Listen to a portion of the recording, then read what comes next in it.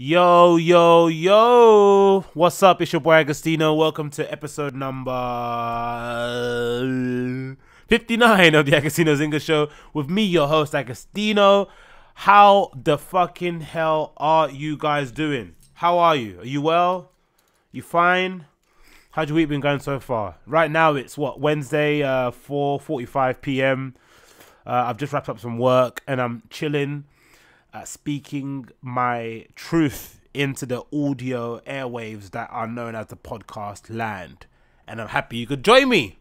I feel amazing, man. Shit. I guess in general, you know, when you I guess the older you get, the more you start to like accept your indeficiencies and just your little quirks. You know, you start to like start to wear them like a badge of honor. And I've realized quite as of recently, as actually, because I've been reminded of this a few times through people's subtle cues, that I'm a bit of an annoying morning person, you know, just in general. Like I generally feel good about everything.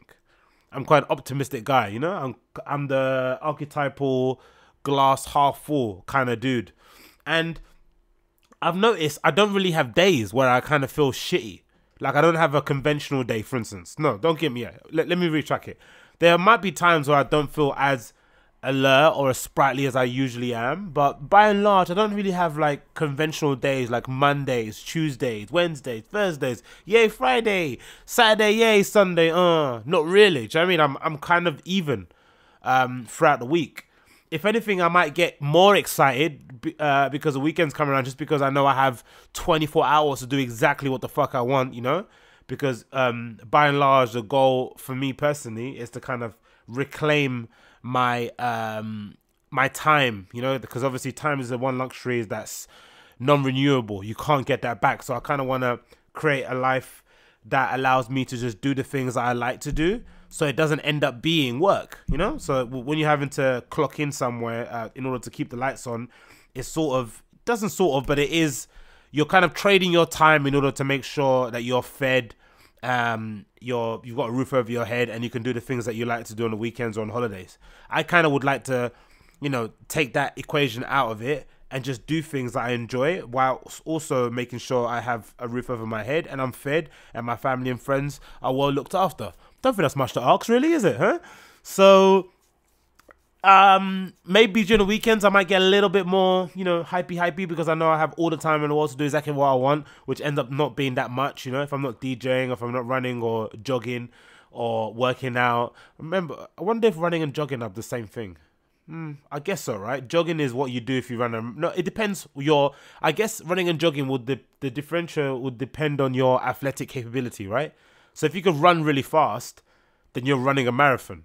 But if you can't, then you're jogging it. And if you can't, then you're walking it. Or if you're like everyone else that fucking does it and I don't ever get a spot. By the way, this is a segue, right? 4 years running, no London Marathons ballot win. None. 4 years running. 4 years. And for sure, I'm going to tune into fucking BBC live stream. I'm going to see all these donuts dressed up in all this stupid charity gear.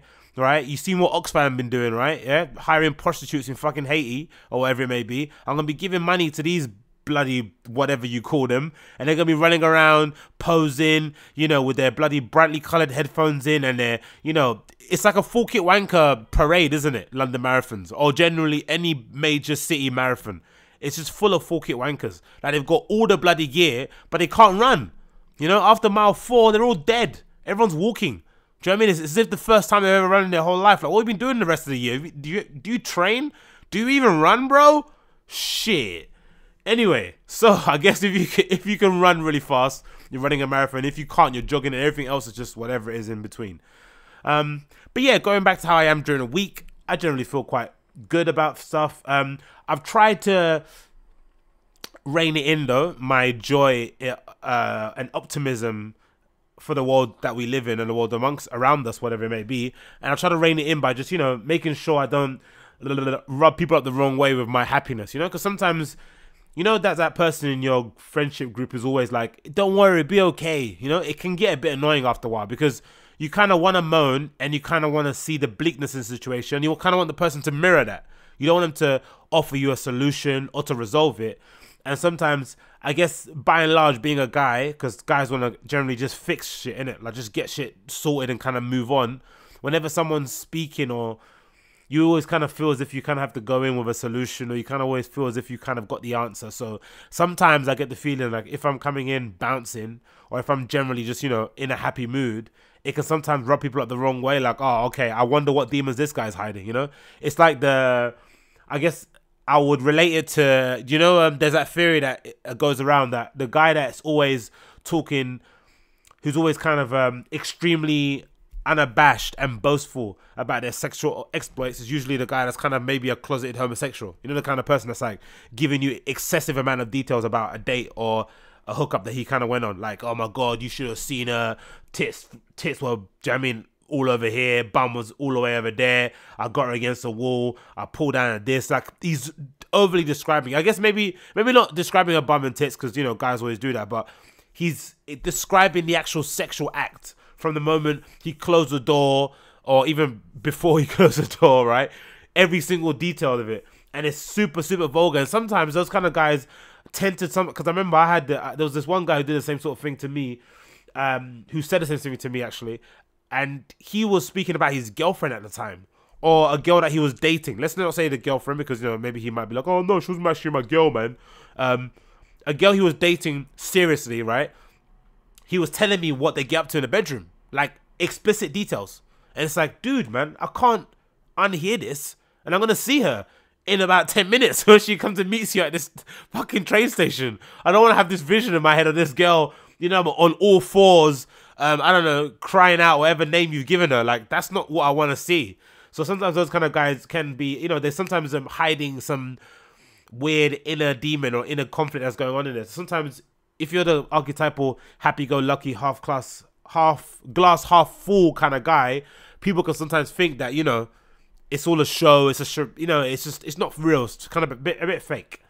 So I understand that, and I'm trying my best to kind of rein it all in and not be that, you know, not be so annoying. But also I gotta live my truth, man. Do you know what I mean? Fuck it, man. Like, dude, life's amazing, man. There's so many amazing things going on out there. There's so many amazing opportunities.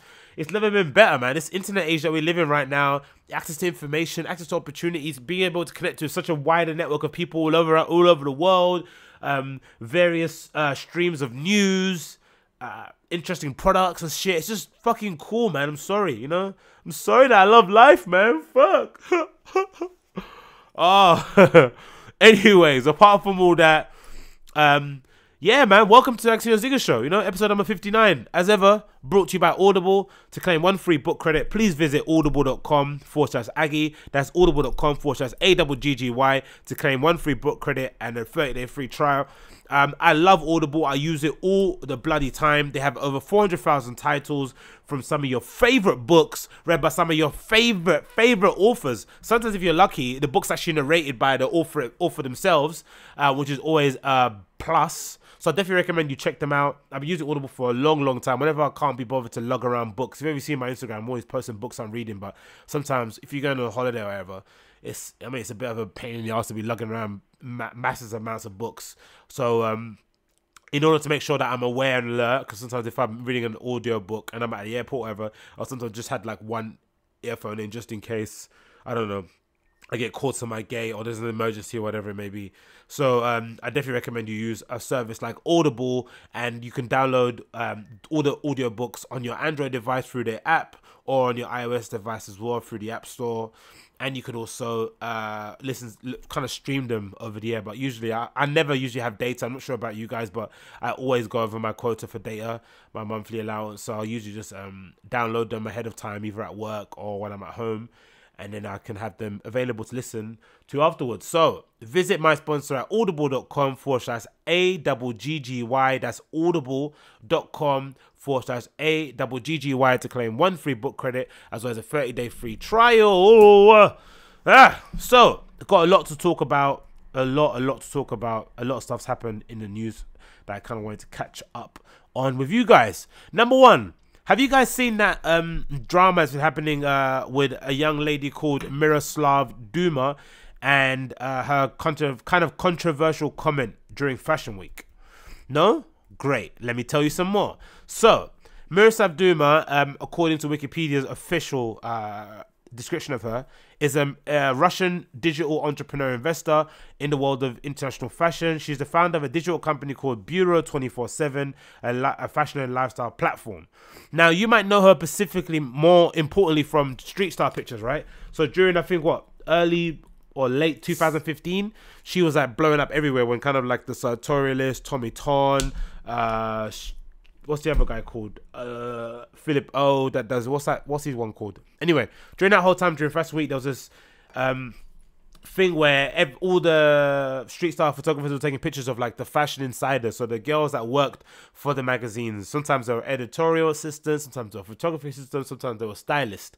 And like this whole big wave of new kind of like style advocates kind of burst onto the scene, right? So everyone had these, well, not everyone, people in the fashion industry had these new idols to kind of look up at, right?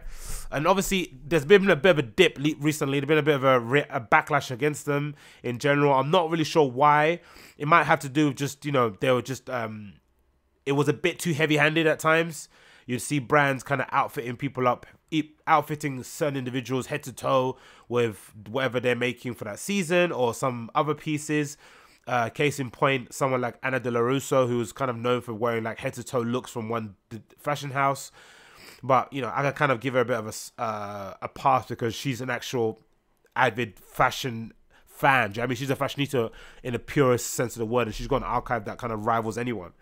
But Miroslava Duma was kind of one of the stand-up people during that time. And regrettably, her and a friend called, I don't know how you pronounce her friend's name. Sorry, the first name I could probably get. Yuliana Serginenko or something like that. Anyway, so Miroslava Duma on Instagram during Fashion Week posted a story on her Instagram stories where Yuliana Sergenko, I think, was sending Miroslava Duma an invite to her fashion collection, her show, right? And the invitation was just a standard fashion invite with the card, some flowers, whatever. But in a note, it writ something like "for my niggas" or something like that, right? I think it was something like "for my niggas in Paris" or something along those kind of lines. And obviously people on social media went fucking wild, you know, especially nowadays in this climate that we're in, where everyone's sort of like, I wouldn't say they're looking to be offended, but, you know, that trigger button is like, you know, they got their finger hovering over that fucking trigger button. And as soon as someone says something that kind of annoys them, it's like, bah, bah, bah, bah, bah, bah. You know what I mean? You're kind of pressing that button excessively. Like, oh, emergency, someone said something I don't like. So that happened. And obviously she got absolutely flamed online. Flamed. But it was funny to see, what's his face? Mr. Brian Boy. I don't know if you know who Brian Boy is, but Brian Boy was kind of like one of the first sort of like standout fashion bloggers. This was before the street style picture people kind of like took over.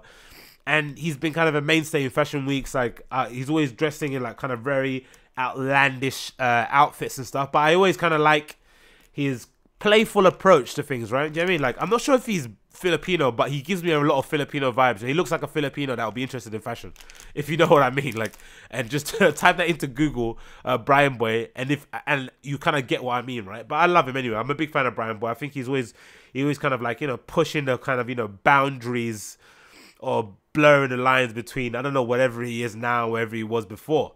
So he kind of went super hard at Miroslava Duma online, and he was kind of blasting her, screenshotted it. And then to add insult to injury, he unearthed this video of Miroslava Duma giving a talk somewhere in, I don't know if it was a fucking town hall somewhere in the middle of fucking Moscow, but it was like a really like, you know, it was kind of like, you know, those business, B2B business luncheon things where you don't have a PowerPoint behind you. You have like a board where you just kind of have to change the boards. Your slides are your boards, basically, or your boards are your slides. So he basically unearthed this footage of Miroslava Duma talking at this luncheon with translations, right? I don't know who translated this video for him, where she kind of goes on some like full belt, like a full tilt kind of attack on gays, transgender, and I think that might be it, because I think the person in the crowd asked her something along the lines of like, you know, would your influence or your kind of like, you know, your platform in the fashion industry, how will you use it to kind of like further the message that, you know, being gay isn't okay, and how will you how would you kind of combat against this kind of rise in androgynous fashion? You have to remember that time was when that guy called Andre, I forgot what his surname is, but Andre something, I think Pandrick or whatever his name is, right? He was kind of like one of the standout kind of models during that time, and it was a big deal. I think in 2012, 2013, I'll say, right, to be a transgender model in fashion. Now that sounds weird, right? But I remember it was a big fucking deal. I always kind of wonder, like, why people make such a big deal, making such a big fuss out of it? Because I was kind of brought up reading Dazed and Confused and ID magazine, you know what I mean, from my formative years. So I was kind of always used to seeing like shocking imagery. You know, they kind of like do it on purpose. They kind of want to always showcase the kind of like disenfranchised, or the kind of like the freaks and the geeks, people that kind of like live on the edges of society. And that's what made ID and Arena Home and Dazed and Confused, all those kind of magazines, really interesting, right? So I never got the real big deal about Andre in general, because I just thought he was, you know, I get he's androgynous, but for the most part, he looks great in clothes, or however Andre would refer to himself, whatever pronoun is he or she, looks good in clothes, and generally, you know, it's whatever, isn't it? But maybe, I guess, he's got a good, interesting story, what happened, upbringing, blah, blah, blah. Anyway, this person obviously brings up Andre, and she goes on a fucking tirade, mentions Andre by name, says that she would never do that, it's against her morals, ethics, just something very unbeknownst to...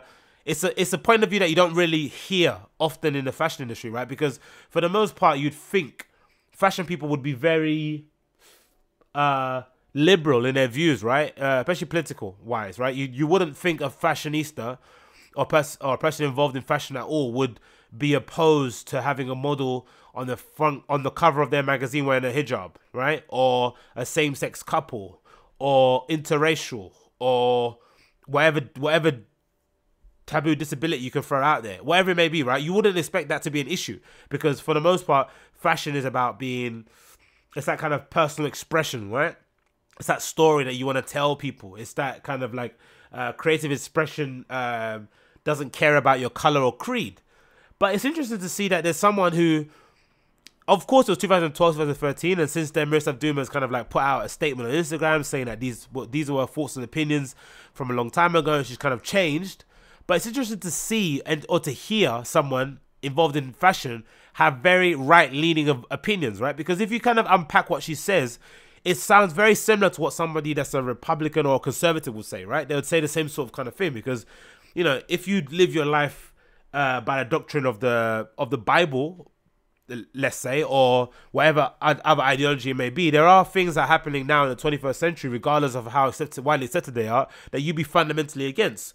I don't understand it, right? I don't get it, for once, but I don't understand it. It's not something that not an opinion that I share, but I can see where that ideology or that way of thinking would come from. I fucking get it, right? But I guess for fashion, it was kind of a bit of a wake-up call, especially for someone that's coming from the Soviet bloc, right? Because Miroslava Duma is from Russia. It was kind of a bit of a wake-up call to see that, you know, even though you guys think you're liberal, for the most part, your actions kind of prove that you might be conservative. And the reason why I say that is because you look at how the fashion industry treats interns, right? Free labor or whatever, right? That kind of accepted notion that you should go around working for free for various random people who, however unscrupulous their practices may be, right? In the hope that someone's going to give you a lottery ticket in order to get involved in the fashion industry. Now, that message is still being perpetuated now. I think back then it's fine, because I'm not opposed to working for free. I think working for free is an amazing opportunity to kind of learn from mentors or people that you respect. And if I'm completely honest, I think I kind of got my start, or my success came from working for free, because I interned for this streetwear brand called 12 Bar ages ago. I think this is even before I went to university. It must have been like 2005 or something. I don't know when it was, right? And during that time, I was kind of on the outside. I was on the outside looking in, right? I was involved in streetwear, but not really. I was kind of a moderator on the fucking Hypebeast forums. I was blogging for Hypebeast here and there, but I wasn't really involved. I didn't even know what went into making a brand, what went into making, what went into cultivating the community, what went into personal, I don't know, just contacts in general, right? How do you go about, you know, building connection with people across the pond who live in the States or Southeast Asia, whatever it may be, how to further your career. I didn't really know how to do that. So I have the opportunity to kind of work for free for 12 Bar, and I think that, no, the only thing they did is cover my my travel. They covered my lunch for the first 2 weeks. Then it got a bit awkward asking, so I just started to bring my own lunch, right? Because the travel you could kind of always get ahead of time, but the lunch kind of, it got a bit weird. Like, when people start asking you, oh, how much are you spending on lunch? You kind of have to justify what you're spending and what you're eating on. It feels a bit demeaning for someone like me anyway, and I'm quite proud. I wasn't proud enough not to take their fucking travel money, was I? So I wouldn't hold myself up as that much of a bastion of fucking proudness. But overall, I learned a lot during that time, right? I learned a lot during that time, and if anything, it wasn't an internship where I was given I was under a false impression that if I do this, I'm gonna become the creative director of the brand. It was just I wanted that experience of what goes into making a brand, and through that time, I met loads of cool people like Bobby Hundreds and Aaron Bondaroff and some guys at Nike. Like, it kind of helped me, kind of propelled me to kind of take my career by my own hands and kind of craft it myself, right? Super, super important. But I do kind of like scoff at the idea that nowadays, if you're a fashion head, right, or if you're someone that's really involved, loves fashion, loves streetwear, or loves the creative industries, I don't really believe that you need to intern for free anymore, unless you want to. Unless it's like an internship done with kind of medical or surgeon-like precision, right? You kind of like pick out exactly who you want to work for. You have a short list of 5, and you have a window of when you want to work there until. So eventually you say, hey, I've just quit my job. I've got 2 months to live on for free, kind of whatever I've earned through savings, whatever. And I want to just learn as much as I can from these 5 brands. I think that's quite a good proposition to make, especially if you're overqualified for the role that you're applying for. I think that's something that money can't buy, the experience that you're gonna get. And also the company can't buy that either. Because if you go into it as like a growth manager, right? And you lend your services for free to a brand that you admire for 2 months, like, you never know what doors that may open in the long run. But overall, that kind of like karmic value that comes from offering your services to a company who are probably way further down the line in doing what you want to do in the future, and also what you're gonna gain is it's unparalleled. But if you've got a smartphone nowadays, right, and you know how to use it, and you dress well, and you have a good eye for detail, and you have a good sense of style, and you have a generally a good taste level, whatever, I don't really see why you'd need to go and work for an internship for free. But these fashion industry types will tell you to do it, right? It's a message that they keep pushing out there. Now, for the most part, you don't hear it from the kind of new guard, right, of like kind of fashion influencers or fashion kind of quote unquote gatekeepers or creative industry gatekeepers, right? You hear a lot from stuff like, whenever I watch stuff like Show Studio, whatever they may be, they're quite entrenched in the traditional fashion kind of approach, right? Even though Show Studio is quite forward thinking in the way they kind of film things and who they get to speak on panels and the topics they speak about and the designers they showcase, for the most part they still operate within that old world, right? That kind of clunky old world of like interning here, assisting there, blah blah blah, and overall someone will not turn up on a shoot, you'll get your chance, and then boom, there you go, you're the fucking editorial assistant of whatever, right? I get it, but I think that's quite a conservative way of going about things, of like, just work hard, pull your head down, and opportunity's gonna come along your way. It's like, yeah, but nah. Do you know what I mean? And the idea that you can justify having people, especially nowadays where, living in a big, whether it's New York, LA, London, living in any of those 3 places, or even Paris, for instance, right, is so expensive to kind of like willingly allow people to work for free, even if they can afford it, right? I'm not saying even if they can afford it, it's not a good look, because I'm always of the feeling that even when it comes to my friends, I always want to pay them. I think I might have mentioned this before. Like I'm super into paying my friends. If my friend's an amazing carpenter and I want him to, assemble a unit for me or to build something for me, I'm gonna pay him. Now, it might not be his going rate, right? If he professionally charges one rate, I might not pay the full amount, but I'm gonna pay him some money. Like, it won't be a nominal amount. It'll be money, right? It'll be, let's say 40% of what you usually charge. I don't know, whatever it may be, right? 40-60% I think might be kind of a good way to kind of work around things. But I don't believe in the idea of like beer as an exchange. I don't believe in the idea of like opportunity, exposure. Like, especially nowadays, I think the exposure and opportunity comes from the creatives, especially key people involved in fashion, being proactive and actually putting out good work on social media consistently, or on a blog platform, or by starting an online magazine, especially nowadays with Squarespace. I remember back in the day, right? This is a fucking segue. I wanted to start a zine showcasing underground kind of like electronic dance music. And when I was on a bit of a 10, I was going to all these like underground parties everywhere, right? I wanted to make a zine for it, or a magazine.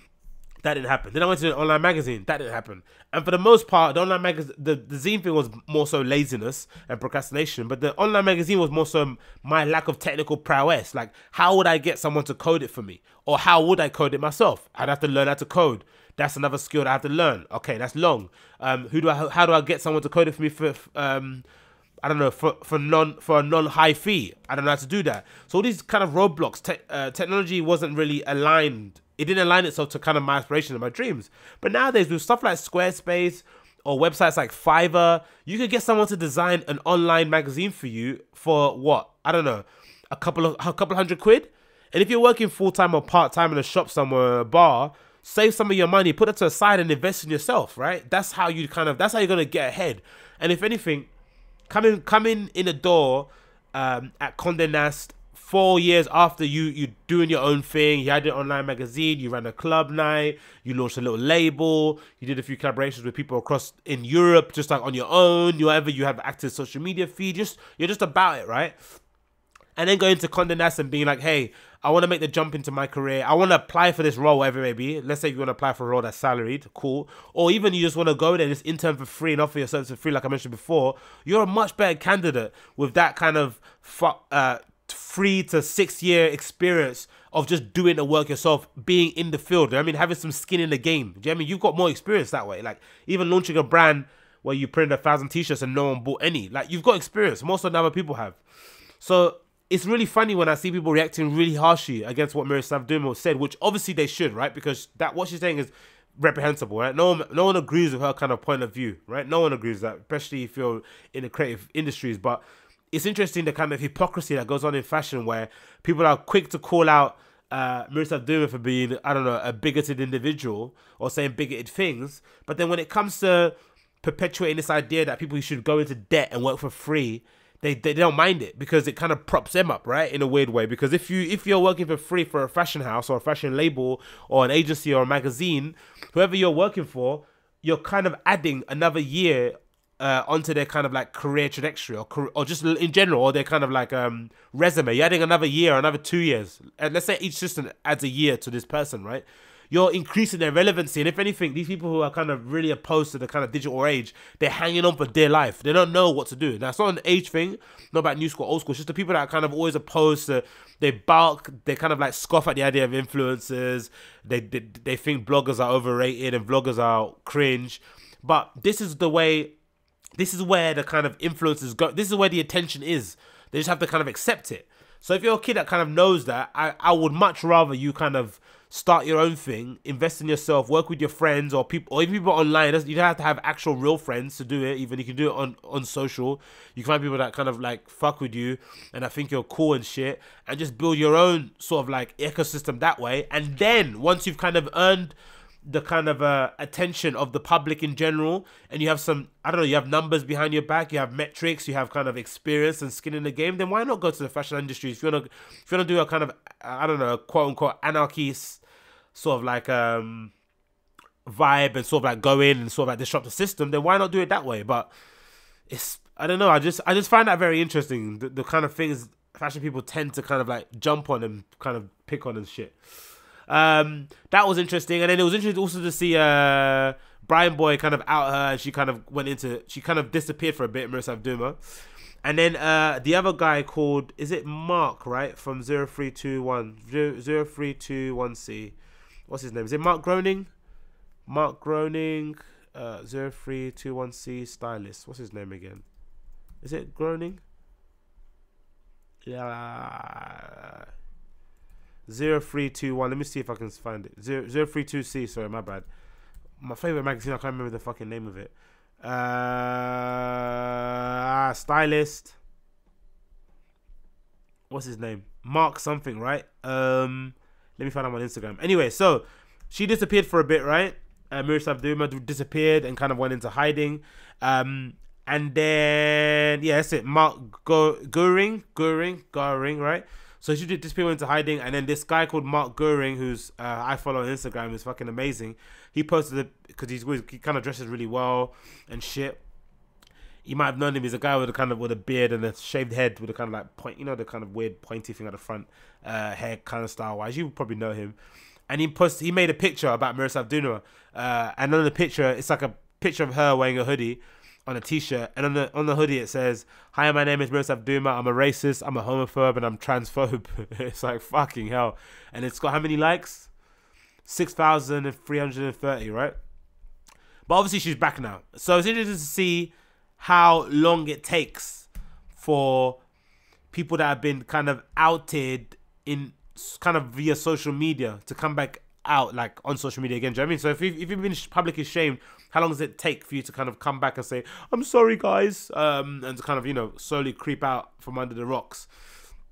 And if we check her last post, it's basically been about just under a month, right? A few weeks short of a month. It's been happened on January 23rd. We're now February 14th. So it's been just under a month, right, that she's kind of had to go into hiding. And I think it's interesting the way time works, isn't it? On social media, on the internet, right? Don't you find that interesting? How time works. Where, like, 3 weeks is like 3 years. It kind of feels like, because what is that? Is that because of the amount of content that's just being put out by people in general, or what we're consuming, or what? Because I'm sure in her head she probably thought, you know what, it's enough time to come out from under the woodworks. I paid my dues. I've said I'm sorry. And I'm just interested to know, because I read the book So You've Been Publicly Shamed by Mark Ronson, and it sort of details that lady, I forgot her name, who kind of made that joke about she was on a plane leaving London or wherever it might have been, somewhere, coming back to Africa. I think she lives in Africa. No, anyway, let's say she's living on a plane somewhere in Europe and she's going to Africa. And while she's boarding the plane in Europe, she tweeted something along the lines of, "I'm going to Africa, hope I don't get AIDS, haha, I'm only joking, I'm white," or something like that, right? Like a funny, a sort of crash sort of joke, right? Funny crash joke, which I laughed at. I thought it was quite funny. But by the time obviously that's a 11-hour flight, whatever it is, by the time she landed, right, the internet had gone wild. Someone, I don't know how, again, this is what I go back to, people just having their kind of finger on the outrage trigger, right? Someone somewhere found her tweet. She works for obviously a big company, but she's not, she's not famous or anything, so she might have had 100 followers on Twitter. Someone found her tweet and just blasted it all across social media, and she got fucking ruined. So by the time she landed, she lost her job, her parents and, I don't know, her family and friends had like blown up her phone. She had 1 million notifications. It was just fucking obscene, right? She had to go into hiding. But I tend to think that she was a bit unlucky, because it happened like early during the whole outrage kind of industry that we're kind of in now, right? Because I think there's been a real contrast in the kind of outrage. You can see a real contrast from, I don't know, the first accounts of sexual assault that kind of popped up since Harvey Weinstein to what happened with Aziz Ansari, right? You could see the kind of difference. Like, it wasn't as hard or as kind of fierce as it was when the Harvey Weinstein news first came around, right? And we were hearing all these other people were like dropping like flies. Even with James Franco, to a certain extent, you kind of didn't get as blasted as he probably could have if it happened a couple of years prior to when it did happen, or allegedly happened. But I'm interested to know in general, like, what is the timescale of public outrage? How long do you have to hide when you say something fucked up, or when you say something people don't agree with? Because I'm sure there's a big group of people in Russia who kind of didn't think Miroslava Duma said anything wrong. And if you read some of the comments in her posts so far, I've been reading some of the comments on Instagram posts, and you can see there's a real divide, because there's a lot of arguments going on back and forth. People that are in team Miroslav and people that are in team sort of like don't take the piss out of racists or homosexual people in general, right? But sorry, don't take the piss out of people that are like, a different color from you or different sexuality or whatever it may be. You can see there's a real split in the camps, but you can tell there's like a lot of people saying, no, look, it happened a long time ago, or not a long time ago, it happened a while ago. She said she's sorry. What more do you want? And that maybe is the question, isn't it? Because you sometimes think with these people that want to publicly shame someone, like for instance, imagine if you do something fucked up to a girl, right? that she deems to be fucked up, or in general, retrospective, it is fucked up. But it's a one-off occasion. Like, you're a good guy, or you're a good person in general. Maybe you're a magazine or you're a brand. You do something fucked up to an employee, right? I don't know, you fire them without giving a reason. I don't know, whatever you do, something shitty, right?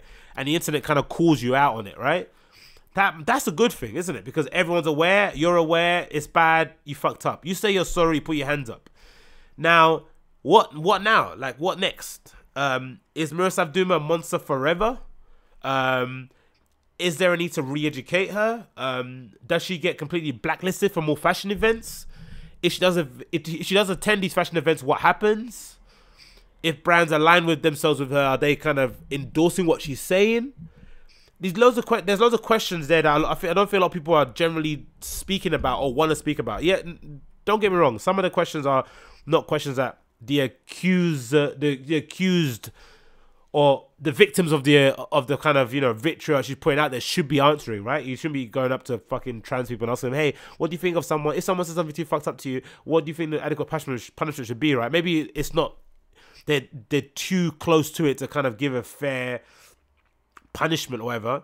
But I'm interested to know what the next steps are, because I think we're kind of heading towards the end of it. I think our outrage stuff, it's kind of dying down. And I think it's a good thing, because we need to kind of get back to mending our society in general and kind of re-establishing what are the norms, what are the rules, what is good, what is allowed and what's not allowed, right? And it can't be just free speech. It can't be a thing of like, it can't be a blanket ban on don't say things that I don't like, right? Because that's ridiculous. Because, you know, as Jordan Peterson mentioned in the interview with Kathy Newman, you kind of have to say wrong stuff in the conversation in order to know what is good to say. Like, you have to risk that. Especially, anyone would know that. Anyone would know this when you start a new job, or when you go on holiday somewhere and you talk to someone that you don't know, right? You kind of fumble around in the dark. You know what I mean? You don't really know what you're doing. You kind of have to fuck around a bit until you kind of realize, okay, cool. Here's what this person likes to hear. Here's who I can speak to about X, Y, and Z. Here's who not to speak to about this and that. You kind of have to figure it out by speaking openly and be able to speak freely, right? To people that don't, I'm not going to judge you for what you're saying, right? Because what you're saying in the moment might just be what you're saying. There might not be any merit. There might not be anything valuable or worthwhile behind it.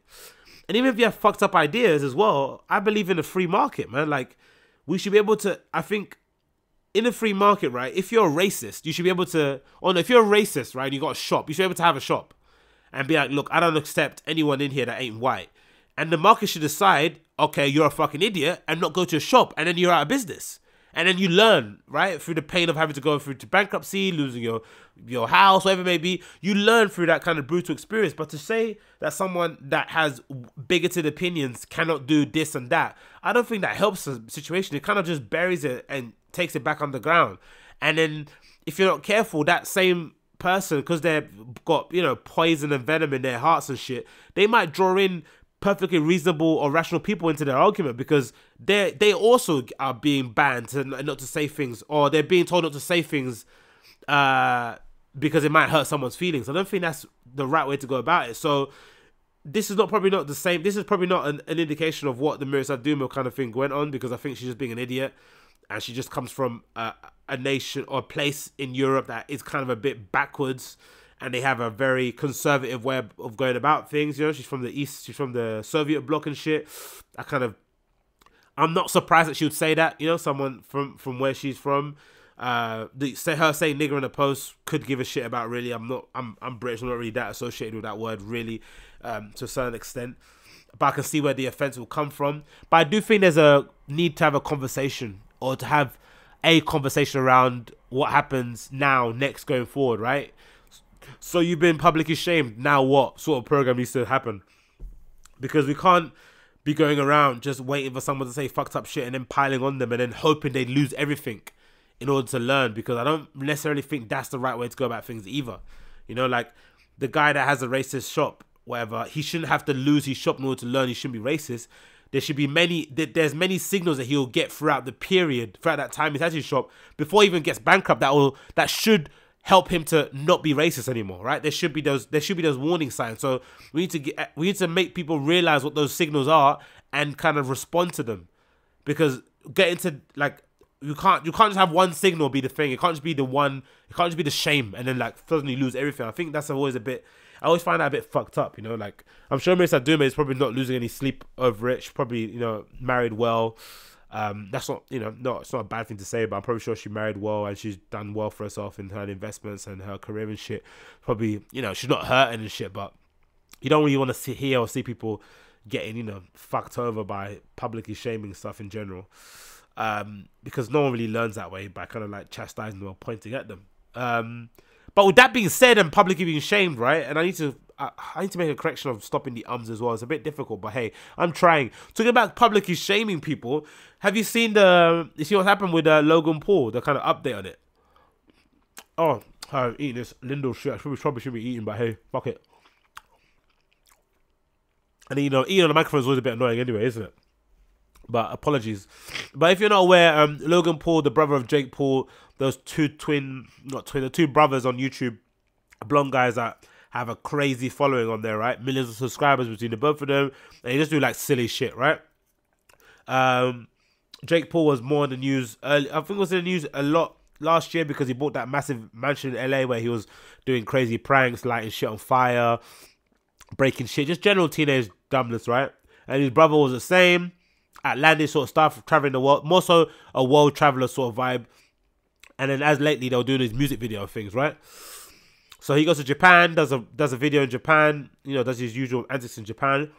But then he literally did a video where him and his friends go in a suicide forest and film a guy, that's obviously committed suicide earlier, hanging in the forest. And they tried to turn it into some like ask for help infomercial, but for the most part, the kind of video was like oh my god, look what we found, look what we stumbled upon. Do you know what I mean? It was sort of like you could have spoof on Blair Witch, it was like a bit slapstick, right? It didn't really have a serious message behind it. They probably they did add a few hotline numbers at the end, but for the most part it felt a bit exploitive. Obviously the internet, as I mentioned before, where they're fucking finger on the trigger, this time warranted, were like, dude, what the fuck are you doing, right? But for the most part, his fans didn't see anything wrong with it because they're used to this sort of like level of outrage, right? If you're a fan of Logan Paul, you're not going to be shocked to him showing you a video of someone hanging in a suicide forest. It's not really that much of a big deal to you. So they didn't mind it, and it clocked up millions of views, and then after 9 days or so, YouTube finally reacted or something along those kind of lines, and I think pulled it from YouTube, demonetized him, blah blah blah. No, sorry, pulled him from YouTube. He lost a couple of sponsors here and there, and he had to go into hiding, publicly shamed, because obviously he did something reprehensible. Then and then another story with him is that he went into hiding, and I'm not sure how long he went into hiding for, but he kind of went on this big redemption tour where he was apologizing to everyone under the sun. Big Geordie on YouTube did a video about him where he was kind of like, he went nuts, Big Geordie, because I think he's got experience of having suicidal thoughts, and he's had loads of messages from his supporters who have also had that kind of feeling, and he kind of took it very personally and sort of like lambasted him in public, which gained a lot more traction as well, and kind of, anyway, in general, because everyone hates him anyway, so you can't learn too much credence to those videos, because in general no one really likes what he's doing, because generally what the videos that Jake Paul and Logan Paul do appeal to like the lowest common denominator, or in general just really young kids, right? They don't really know anything better. And I guess if you're 12 or 11 or 10 and you're seeing someone filming a dead man hanging in the forest, it is a bit like, oh my god, fuck dude, look at what we saw. Do you know what I mean? Because I remember when I was young and we used to go into the forest sometimes in the park and stumble across a dead fox or some shit. It was fucking, do you know what I mean? It was like, whoa. It was a bit weird, do you know what I mean? It was a bit like fucking weird and a bit like funny and whatever, weird and shit. So I'm sure if I had a smartphone back then, I would have done an obscene video, poking at it, throwing stones. I don't know, whatever stupid shit you do when you're young. So it's normal that people that are on YouTube who are maybe a little bit older, probably past the age of 19 or 21, kind of look at him and think this guy's a fucking donut, because he kind of hangs out with little children. Both of them are the same, right? They kind of hang out hang out with really young people, and they appeal to really young people. So it's kind of a little bit, it's really annoying, that kind of that person in general, right? And maybe as well, like without getting too kind of in the weeds with it, maybe because he kind of represents a kind of archetypal jock, right? He's kind of like the kid that would have bullied someone like a H3H in school, like a Logan Paul and Jake Paul, right? They look like the kind of person that would have bullied a H3H, right? If you know who he is on YouTube. So maybe that's where some of the kind of like resentment comes from, right? So kind of, it's a living, it's like, I nearly escaped you guys. I nearly ran away and found my little peaceful enclave on YouTube where all me and my fellow nerds, geeks, freaks, and people that live on the edges of society can kind of have this safe enclave that we can kind of hang out in, be free, and not be judged. And then suddenly a jock decides to come in, all jockified out, right? Blonde hair, ripped, loud, in your face, doing crazy stunts, millions of subscribers, super successful, merch, link in bio. I guess it can kind of rub you up the wrong way, especially if they do something that's like morally reprehensible, right? You kind of, it doesn't agree with your morals. Like, how can you film someone that's committed suicide? That's a dead corpse, you fucking idiot. It's got a family. I get it. So he went on a big redemption tour. He tries to say sorry. And then he finally comes back, right, with a video that I kind of thought was funny. The kind of comeback video. He made a comeback video where he was sort of like, I don't know, crawling in the woods, right? Let me see if I can find it. I thought it was quite funny in general. He not taking himself serious, right? Coming back. Let's see if it's the one. Is this the video? I'm sorry. Right, it's the one, right? Coming back, right? I'm sorry. I'll fast forward a bit now.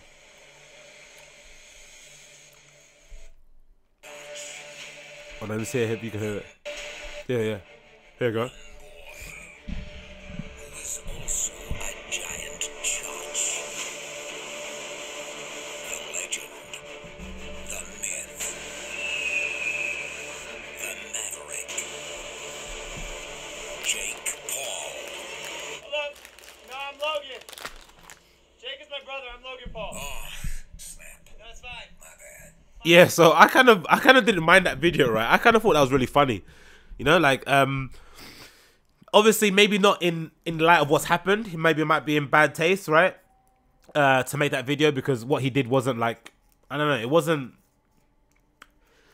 negligence, right? Do you know what I mean? It was something really done in poor taste, right? And everyone kind of thought like, if you could do that with all your friends around you, coming back to a hotel, editing the video, uploading it, adding captions and whatever titles and videos, and you think that's okay, what does that say about you as a human? So it wasn't a cool thing to kind of he didn't take a risk and then fuck up. He did something reprehensible. Generally, everyone if you interviewed 100 people in the street, 99 people would say, you know, that's fucked up. You shouldn't do that, right? But I thought the video was funny because he went on this big apology tour that involved him sitting in a chair with this backlit room talking to whatever person he is and pretending he's crying and kind of interviewing. So to kind of contrast that with like, this is my real apology or my real coming out tour or whatever, that was quite funny. But then for your first video back to be a video where you're seen electrocuting a dead rat, it's like, dude, man, like, what is wrong with this guy, like, in general? Or maybe what is wrong with society in general, where people feel as if like maybe it's I guess if you're that successful, right? If you're Logan Paul, you made that much money on YouTube and shit through ad revenue and merch and appearances and stuff, you maybe think you're untouchable. And especially since YouTube have found it difficult to punish him or to kind of take any action against his channel, right? Because YouTube want to be a platform where free speech is allowed, right? So if you're a xenophobe or whatever, you can go on YouTube, make a channel, and other xenophobes can kind of hear you out, right? And that's what makes YouTube beautiful, because they allow any voice to go in there and say things, right? Obviously, it can't be hateful. It can't be, I don't know, it can't incite violence and shit, but you can go in there and share your political or societal opinions with the world. Now, those videos now might not get monetized. You might not have any sponsors. You might not earn any money and shit. But if you want to spread your message, you can get it out there. And now then it's up to the free market, the public, to decide whether or not what you're saying is true, is governing facts, or you're just talking at your ass, right? It's up to the public to kind of like decide. You know, you're at the mercy of the public, for instance, which makes it amazing. So if you're someone like Logan Paul, if you're YouTuber and you got someone like Logan Paul's one of your biggest stars and he's doing things that a lot of people don't find tasteful, that doesn't represent everyone though, because each video he's uploading, like that video I just played now, has like 15 million views, right? 15 million. It's got 1 million likes and 350,000 downvotes. Obviously, that's like, you know, above 10% of unlikes, but still, it's got 50 million views. Now, don't get me wrong. It's because, you know, he's in the news. He says some fucked up shit. People want to see what he's going to do next. I get it. That's part. I might add to the views, whatever, but he's got 50 million views on one video. Now, of course, I might find it tasteless, but other people might enjoy it. So I guess if you're YouTube, it's a very difficult situation to be in. Like, what do you... Oh, sorry, I'm playing this video. Stop this. What do you do? Do you know what I mean? Like, what do you do next? Like, what happens next? So they kind of decided to demonetize his account in general, right? And say, like, you know what, fuck this. We're going to demonetize your account so you won't be able to make any more money. And I guess, I don't know, like, what does that do to someone like a Logan Paul? Like, because I look at it and I'm like, he's obviously not going to learn his lesson, because I think he's just decided, right, that, you know what, fuck this. I know that Japan video was fucked up, but I generally found, he's probably thinking, no, you know what, I find that funny. Me and my friends who are beside me find that funny, and we thought other people would do too.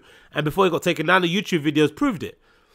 So I'm pretty sure he is thinking that he is probably untouchable. That, and if he wanted to, and the weird thing is that if he wanted to, right, if he decided to take his viewers to another platform and start his own video hosting website, he could probably do pretty well. He could probably siphon off a lot of his audience. Maybe not all 60 million subscribers, but he could take a huge chunk of people off of YouTube onto his own platform. Or even if he decides to upload his videos onto Facebook. I'm not sure if he does it onto Facebook, but let me double check his Facebook account. But if he does to put all his videos up on Facebook, I'm pretty sure he could do well too. So it's a very strange position to be in if you're YouTube, or if you're society in general, because you've got this one person who generally has all the power, like for real, has all the power. Now what do you do? Do you know what I mean? If you're YouTube, now what do you do? Or as a public, what do you do in general? Like, what do you do with this person? Yeah, it's just been interesting. I don't know, man. It's been an interesting ride, man. See someone that's generally has all the power, and the actual platform is trying to, like, you know, rein him in. And it's like, sorry, man, you just can't. It's a bit shitty or stuff he does. I'm not really into it. It's not stuff that I'd watch. It's like, don't get me wrong, they're not the same sort of level of outrage, but, you know, for me it's like a KSI sort of thing. It's like, it appeals to like young kids and whatever. I'm not really interested in that sort of shit, so I get it, man. But, you know, what can you do, dude? So now Logan Paul's been demonetized and the world is a happier place, I guess, right? Yeah. That whole, like, laughing at other people's pain as well, I'm not really a fan of either. I don't really like that sort of approach myself. What else I want to speak about on my list? Oh, did you guys see the Supreme Spring Summer 2018? What do you think? Because I'm not that much of a fan of it. But that being said, I've saved loads of things on my hard drive of things that I wouldn't mind buying, right? It's always the case with Supreme. You say you're not a fan of it, but when you see it in public or see people wearing it, you're like, oh my god, I'd wear that, I'd wear this, I'd wear that. Now, generally, ever since I bought Supreme, which might have been, I don't know, 2003? I don't know whenever I started buying it, right? I've always said, which it probably isn't a big, I'm probably not saying nothing outrageous, I'm probably not saying something, what I'm saying isn't that radical, right? But by and large, all in winter is much better than spring summer, right? I've never been a big fan of spring summer Supreme. But part of the reason why, because when I used to buy Supreme, I was fat as fuck. And back then, a Supreme XL wasn't what a Supreme XL is now. A Supreme XL now is much more forgiving. Back then, a Supreme XL was more of a big large. Then when they started to gain more traction within the European market, they then update. I remember there was a period where they updated their sizes, because I remember they used to, a lot of their sizes used to be kind of like Japanese or Asian sort of like sizes.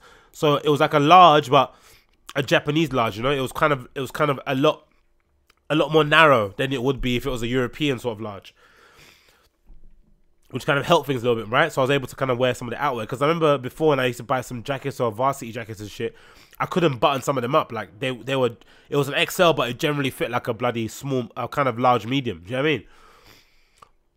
So that might play a lot into that might play a lot more into my opinion that all winter's better than spring summer, because generally the jackets, the all winter stuff I could always kind of fit into, or it was bigger coats and hoodies and shit. But by and large, I always like all winter. But this collection is quite cool. There's some pieces in here that I generally would like to wear. I think the first piece that I kind of saw that I thought it was a nah straight away was the thing with hooks on it, right? The nylon turnout jacket with zip closure and lobster storm hooks, or lobster hooks. I'm not a fan of those, that jacket or that style in general. There's been a few of them popping up on the runways. A lot of them are, judging by the color, because the one I'm looking at is orange. I think a lot of them kind of, they must have that kind of naval theme, but I've seen a lot of brands do them in sort of like firefighter jacket, kind of like, security jacket types, whatever. So I'm not really a fan of that. But I do like this long coat, which is the infantry jacket. It's fucking awesome. I fucking love that jacket, right? It comes in a camo and a white, is it? Is it an all white? Yeah, it's an all white as well. But that's really nice. I really like that. I'm just going to go through some stuff that I kind of like in the Supreme collection. As non-mundane as that may sound, but, we all love Supreme out here. The denim jacket with the patches on it is amazing. I'm also going to make a quick note. I'm not sure everyone else is aware of this, but I think Supreme denim jackets are severely underrated.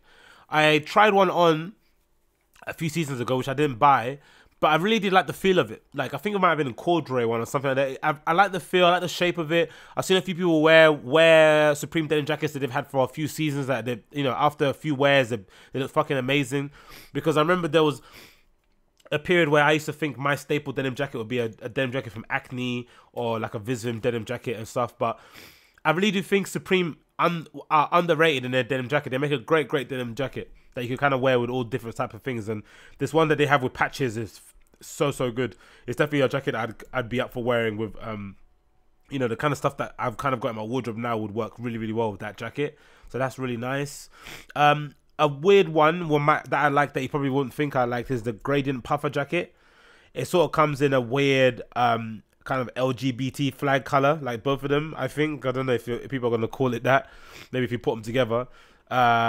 Gradient puffy jacket, that's fucking cool as fuck.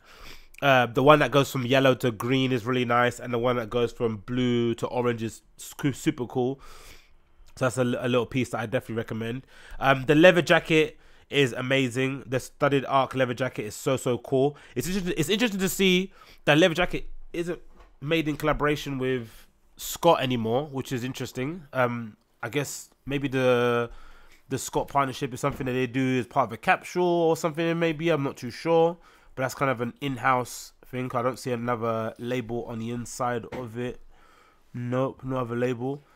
It's just to see what kind of material it is in general in real life. So that's really nice. What else do I like here?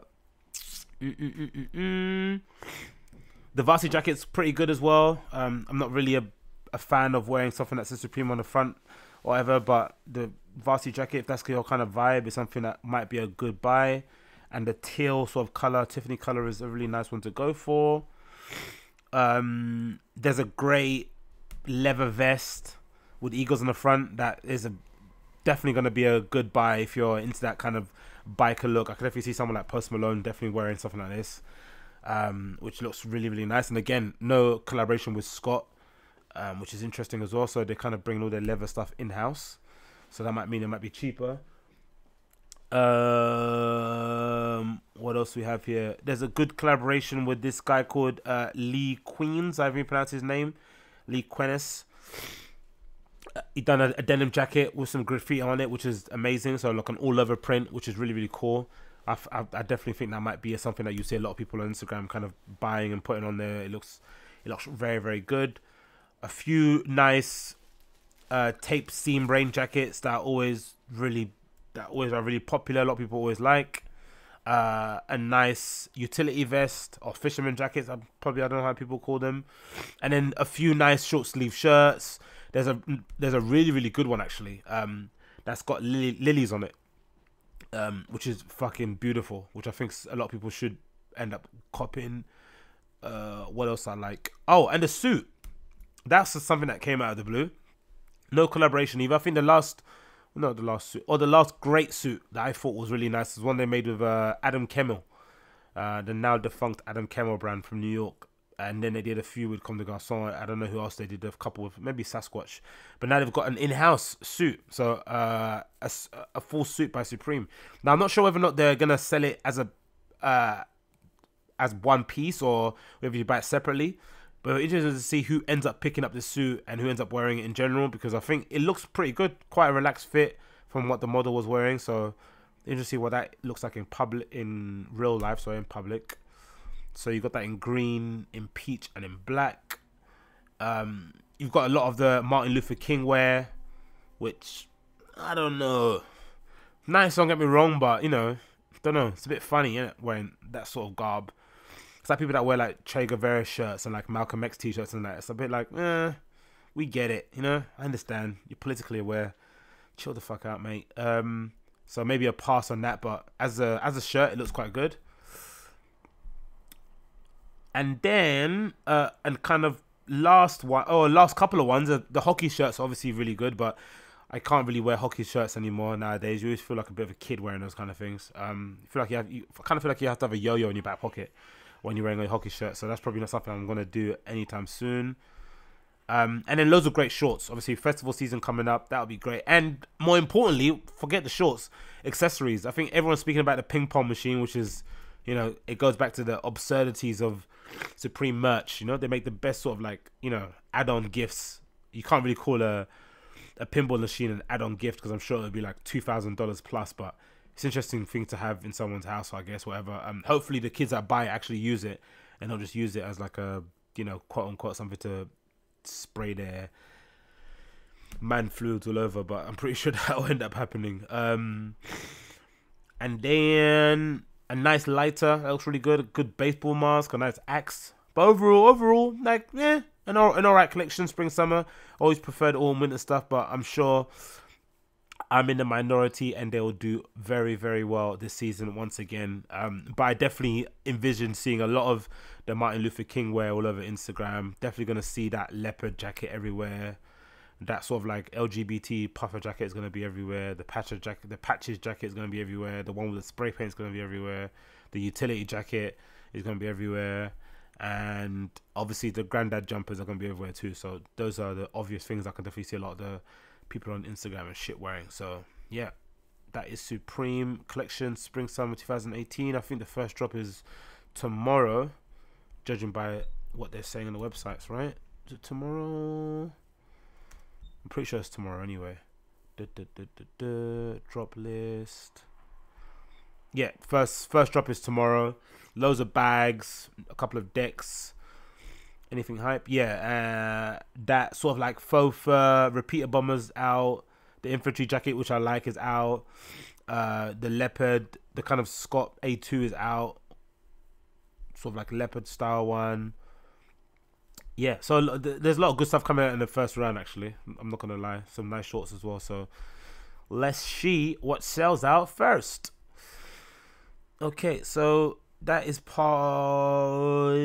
1. I'm going to come back on the other side on part 2 and play a track in between, just to mix things up a little bit. So I'll see you guys on the other side.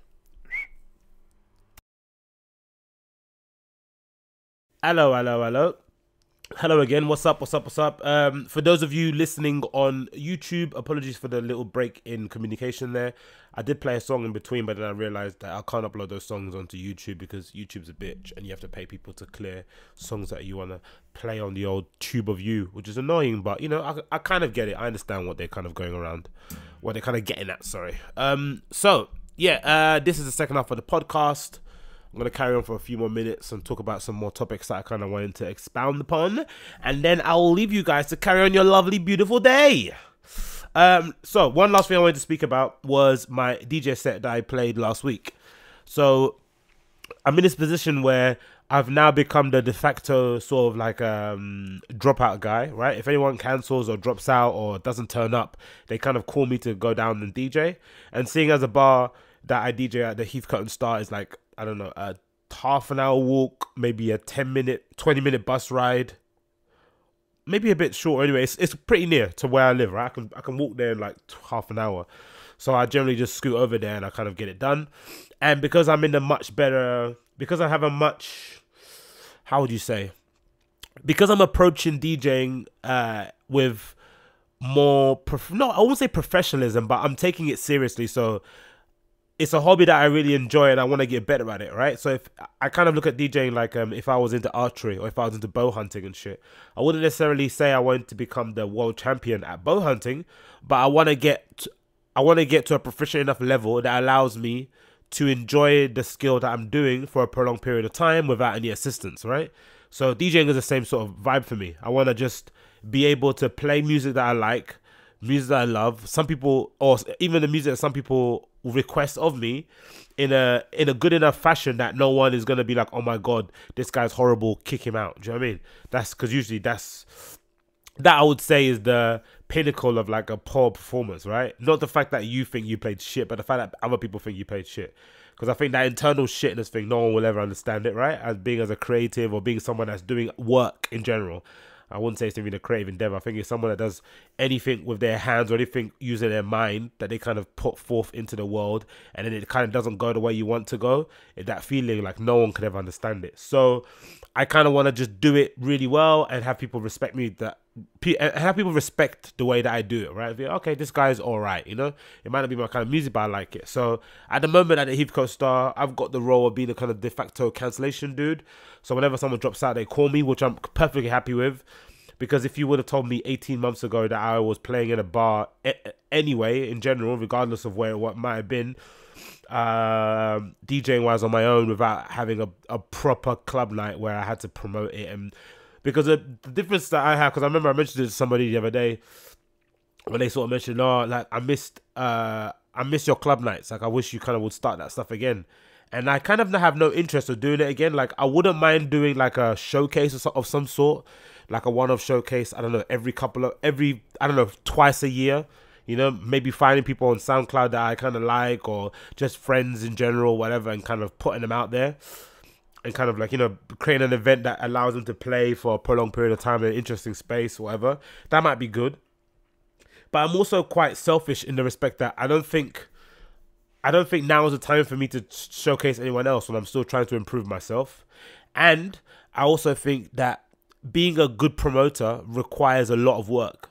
A lot more work than you'd think being a good DJ does, because with the promoter brain, it's kind of like a left and right side of your brain, isn't it? It's like super creative, and also you have to have your business head on. You have to kind of get that screwed on, because you can't have a completely avant-garde lineup that no one is familiar with, because then you won't make any money at the door, and you know, and the bar manager or the event manager will be angry that you didn't fill up the venue, and you can't have a place full of big hitters because then you won't make any money at the door. So it's a really delicate balance, and there's that constant naggy feeling in the back of your head that you kind of have never done enough to kind of promote it, because as most of you guys know, like, you know, there's 1,000,001 events happening in most major cities around the world, right? Like I don't care where you are, like if there's a good kind of infrastructure for nightlife and a good little scene of young people doing creative and cool things, there's going to be a plethora of events, right? People are putting them around, and people are putting them on every weekend, and there's only a certain amount of people that can go to these events, right? You're kind of only appealing to the 0.0% of like people that are into that kind of music. So you kind of have to come at it fucking hard. You have to kind of do it well. You can't just like do it willy-nilly.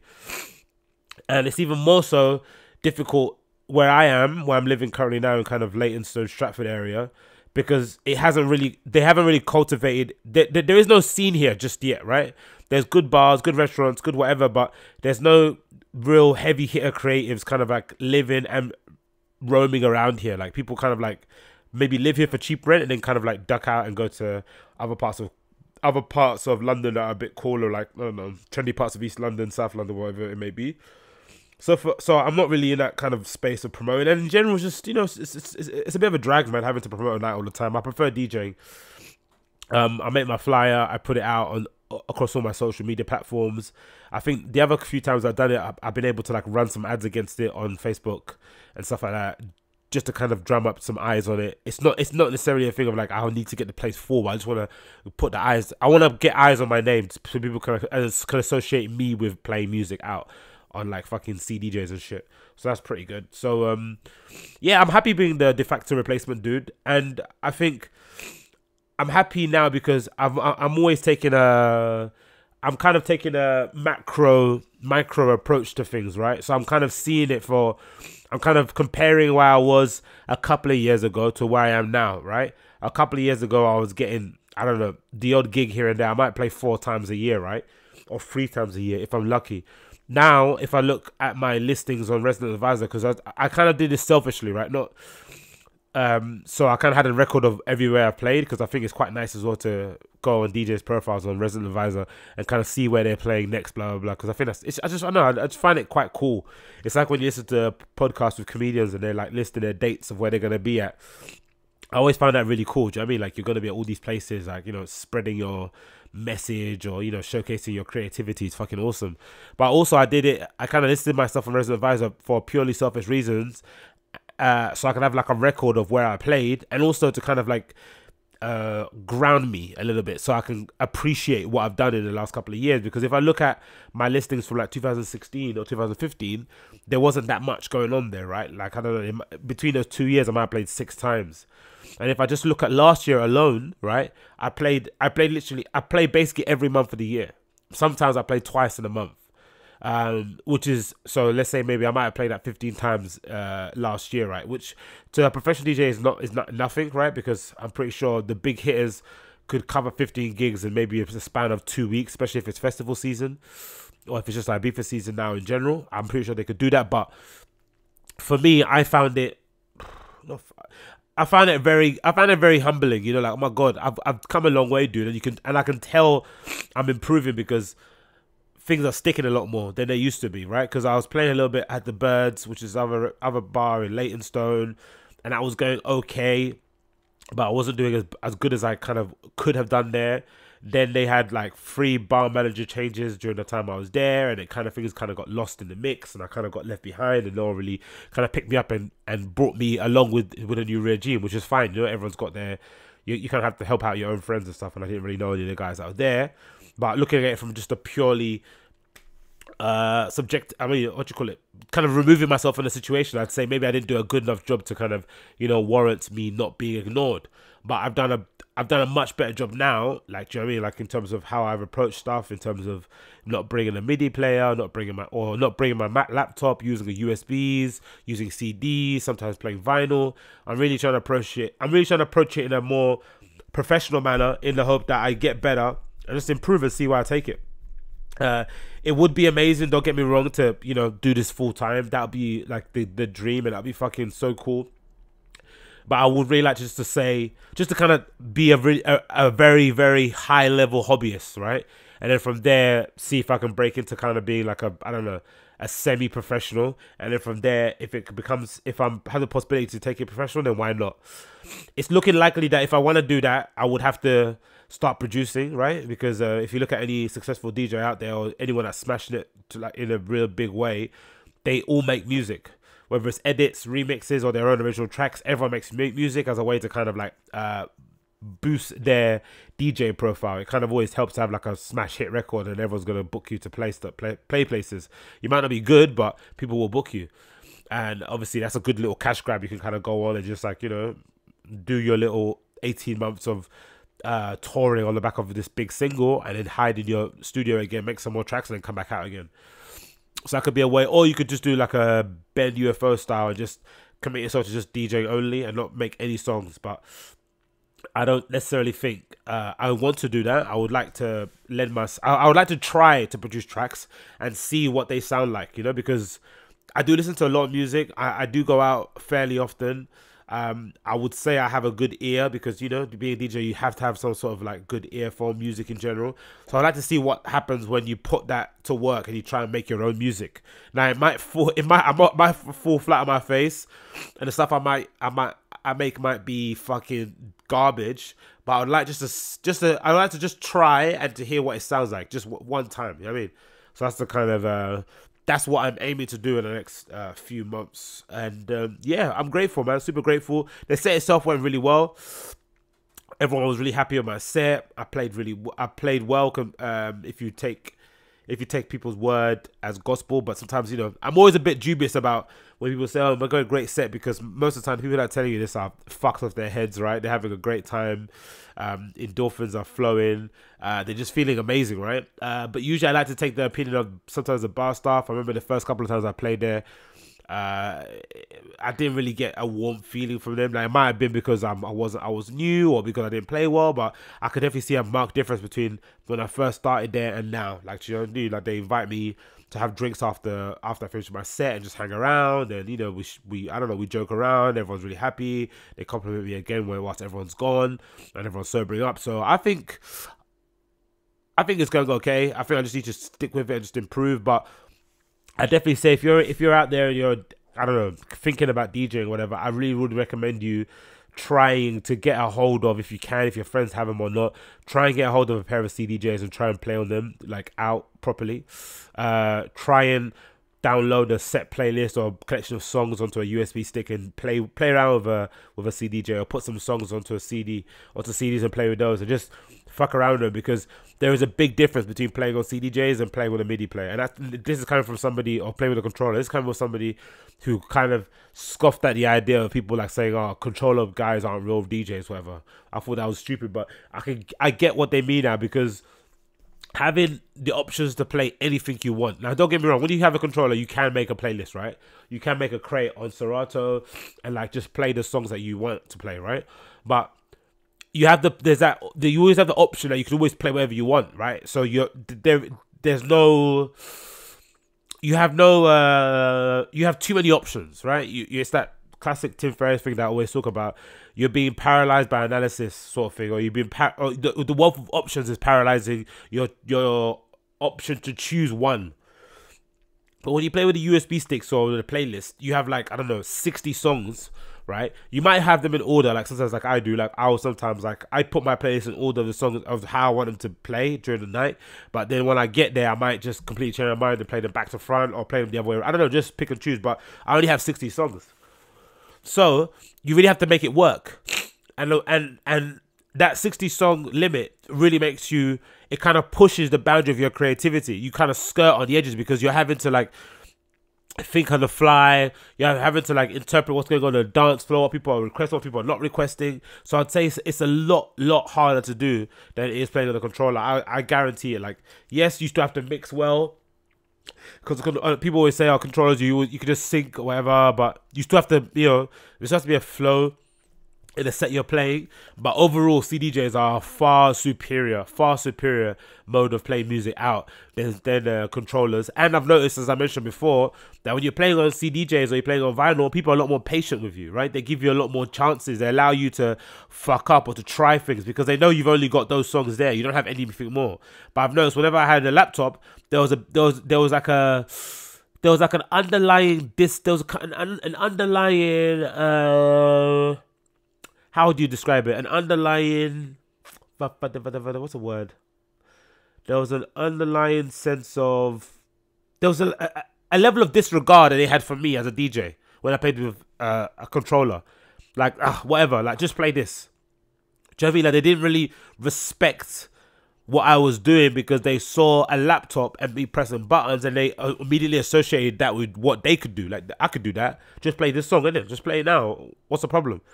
They didn't really get that there was a set of flow going on. When they see you struggling to mix, trying to beat match something, trying to select a song off the CDJs, they can tell you're trying to craft something, right? But sitting behind a laptop is really difficult to see.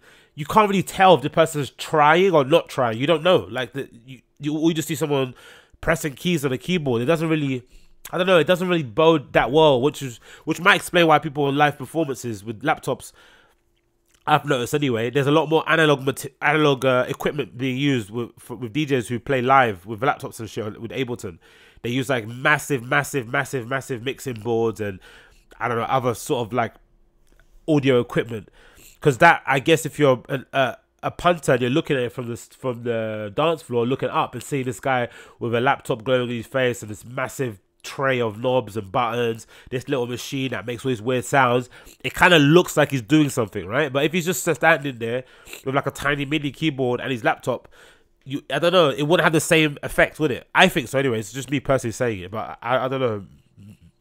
Maybe I'm completely off the mark, but I really would implore you, if you're a DJ and you're trying to get yourself out there, by all means, practice on a controller at home and shit. But once you go out, try your best to leave that controller at home and play on whatever system that those guys have there. Whether it's vinyl and you've only got a few shitty pieces of charity shop vinyl that you bought a long time ago, or whether it's CDs and you have to burn your own CDs, I really, really would encourage you to try to play whatever equipment they have in the bar and just see how it goes, man. And I'd rather die playing like the DJs I look up to, rather than being safe and having the option to play, like, I don't know, I must have like 30,000 songs on my iTunes, like being the option to play that shit, because I never play. I can count on one hand the times I've played a really banging set on my controller out. Like, usually it's because I play my CDJs that I play like a much better set. So I definitely, these CDJs that they have in store in a bar. So I definitely recommend that you try and do that going forward. That's about it really about the CD DJs. What else I want to speak about? I just finished reading 12 Rules for Life by Jordan Peterson. Actually, I'm gonna grab my copy now. It's on the table. I smashed through this in a couple of weeks. The cover is absolutely battered. I realized actually when I went on social or checked the Jordan Peterson subreddit that a lot of people got their copy of their 12 Rules for Life. It comes with a sort of how do you call it? Like was it PVC? I don't know, like a vinyl cover, right? And mine doesn't. Mine isn't vinyl. Mine's like paper. So, and it stains super hard. So every time I've kind of used it in a bar or whatever, or in a cafe, it's got loads of stains in it. It hasn't got the ring on the cup on it, but it's definitely got, some few scuffs and bumps on it. But man, I don't care, because I like the look of torn up or beat up books anyway in general. That's my kind of vibe, and this book was fucking amazing. So credit to Jordan Peterson for this, and I'm definitely going to use the 12 rules of life as a framework to how I want to kind of live my 2018. I know I mentioned before at the beginning of the year that I wasn't that fond of goals anymore, and I wanted to kind of leave myself a little bit out.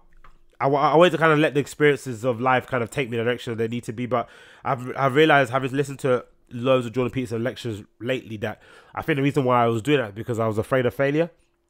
Like, I didn't want to fail, so I didn't want to have a intrinsic aim. I didn't want to put it out there that I want to do this, that, and that, because if I don't do it, then I know for sure that I fucked up, right? But as I've kind of been looking at it a bit more deeply, I've kind of realized that a lot of my successes, especially if I look back, this is a really shit example, but if I look back at how well I did in school, right? Because I was always a good academic student, but I wasn't actually a good student, right? So teachers wouldn't actually enjoy me being in the classroom because I was distracting and I talked too much and I was super hyperactive. But I was generally a good student when it academic side, right? I did good with my grades. I kind of revised and shit. But when I look at the times that I did really well in exams, I always had a real aim. Like, especially if I was revising late, because that usually was my case, especially until I got to about, I don't know, my last year of school, like year 11.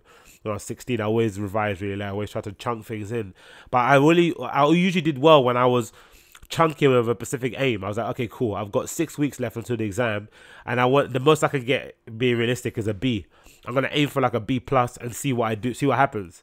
And I usually would get the B or I'd get a C, but I had a target. The times I just went willy-nilly and just tried to fly off the seat of my pants, that's when I'd get surprised and I'd get an E, like I did in maths sometime, right? So sometimes having a goal, as scary as it can be, because sometimes you have to, it's the realization that you're kind of promising yourself not to be a loser, and then once you and you know that you might have the possibility of being a loser, so you don't want to do that to yourself, right? But sometimes I think having a goal is important because it at least aligns you, or at least puts you on course to where you should be going. And as Jordan Peterson mentioned a few times, like, along the way you'll find meaning, right? You'll find something that kind of makes you happy, or something that kind of fills you up, or that keeps your mind activated or occupied, whatever the phrase may be.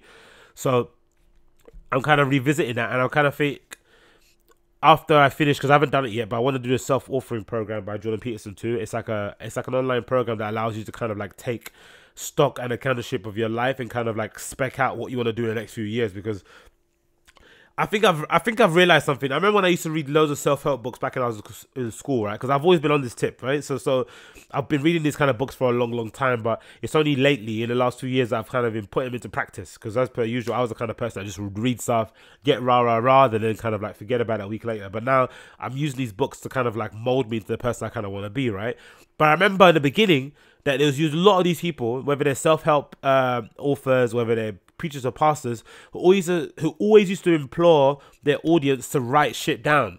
Like, write down your goals, what you want to do next year, goal setting. I remember that being a big thing. It used to always annoy me. It was like, why am I goal setting when I know what I want to do? I know it. I've got it in my head. I know what I want to do.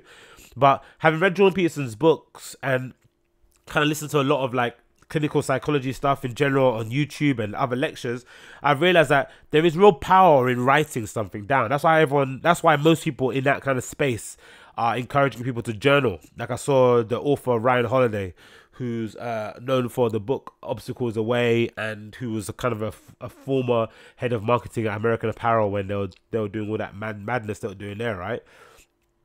They always implore people to journal, right? And the idea of writing something down is similar to the idea of me kind of like speaking out loud right now on a podcast. I kind of use this as sort of like a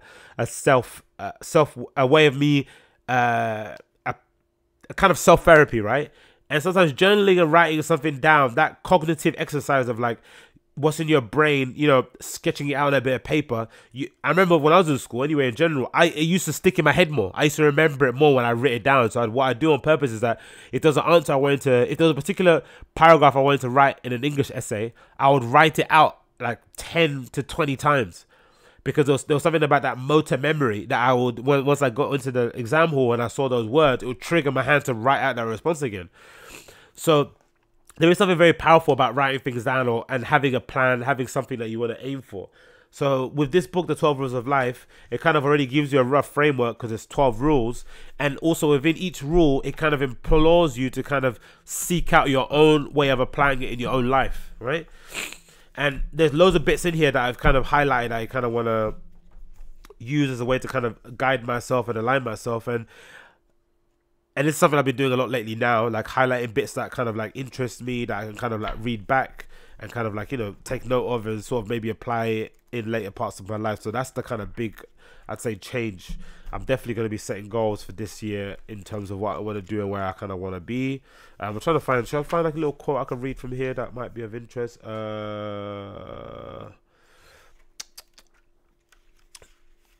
You should check it out, really. You know who Jordan Peterson is. I hope you do anyway. So Google Jordan Peterson and you might find it out. Oh, this is a good quote, actually.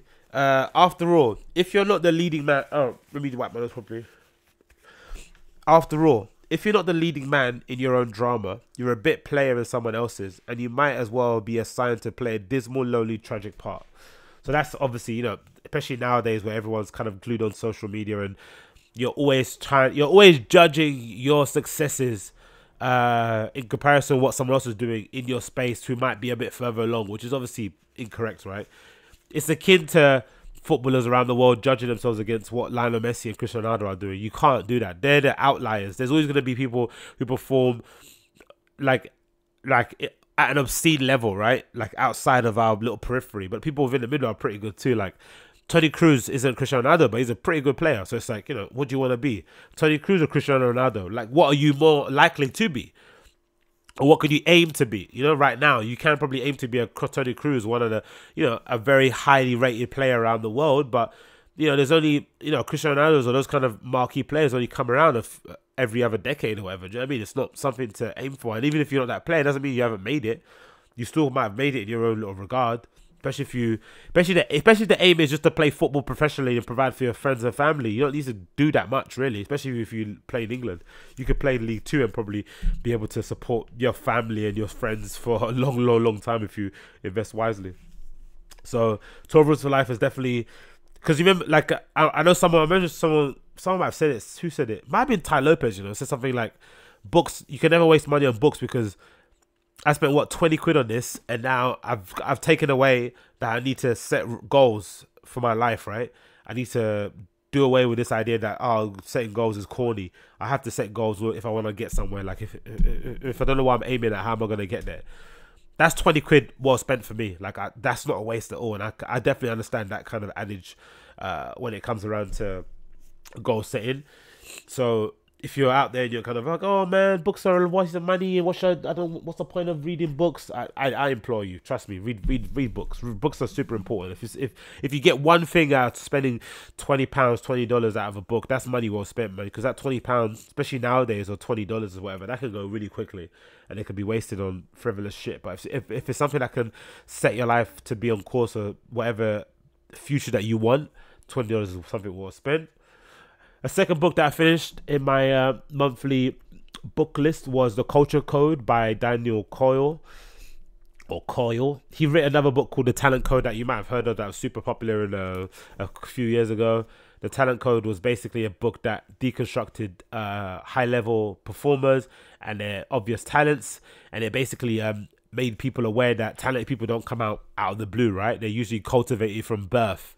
And they usually cultivate these small little pockets, whether it's like tennis champions who all play this one camp from a certain age, are all taught under one person. And it was quite reassuring, because a lot of people, I remember there was a time when talent was getting over idolized. People were like, oh my god, this person's fucking amazing. It's like, yeah, they are amazing, but what underlines it is like hard work.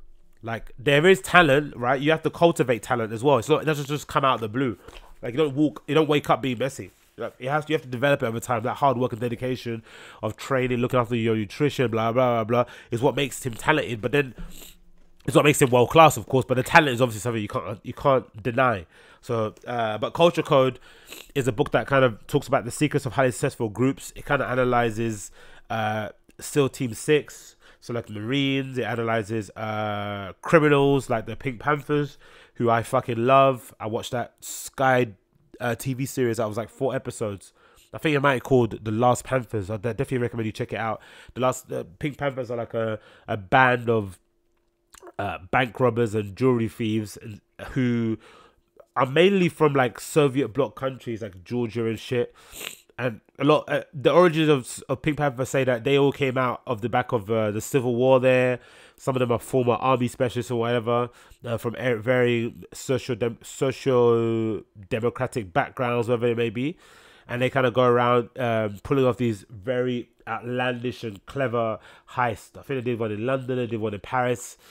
And they do it with like military precision. Do you know what I mean? They're in and out like an absolute flash. They're fucking amazing, and they have an undying loyalty to one another. They rarely, if ever, snitch.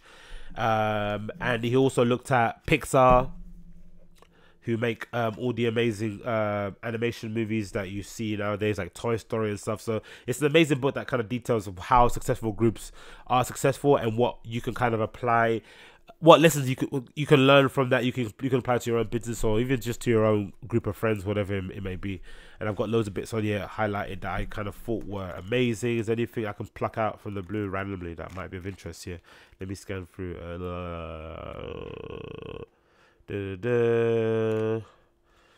Nyquist. What have I got here? There's loads of bits anyway. I definitely recommend check it out. It's called The Culture Code by Daniel Coyle. Let me read out this bit, see if this makes any sense. We have a place in our brain that's always worried about what people think of us, especially higher ups. As far as our brain is concerned, if our social system rejects us, we could die. Given that our sense of danger is so natural and automatic, organizations have to do some pretty special things to overcome that natural trigger, which might go to explain why people are so afraid to like speak up about things, right? Or to lend their hand to solve an issue or solve a problem, or just in general to take risks, because you don't want to be ostracized by the group. You don't want people to think that, you know, you're disturbing influence or whatever, because you're gonna get kicked out. Because I remember Whitney Cummings actually said on Joe Rogan podcast, I haven't looked it up and see if it's true, but she said that our fear of speaking in public is intrinsic, because it goes back to the idea of like when back in the day during the hunter-gatherer stage, you only had to speak in front of an audience when you had to plead for your life. Like you did a crime, you did something that was wrong, and you were being judged by your kind of like fellow villagers. They would kind of have you stand up in front of them and can explain your innocence, right, or fight your case. So the idea of standing up in front of people and talking out loud is intrinsically like a negative experience, because you know you're hardwired to feel as if like you might die once you finish, which is interesting. But also it goes to show like how responsible, as a passage mentioned, how important it is for companies to get that right, to make sure people feel inclusive, make sure people feel comfortable in the environment that they're in. Obviously, not to the detriment of the company, because I think sometimes companies can bend over backwards too much for people, and make way too many provisions. Especially when the workforce isn't grateful for the provisions that you're making. I think it can sometimes be super, super annoying. But I guess that's probably the price of being an entrepreneur for the main part, or just running a business, so that you always have to kind of battle that vibe of things. What else I wanted to speak about? I guess that might be it.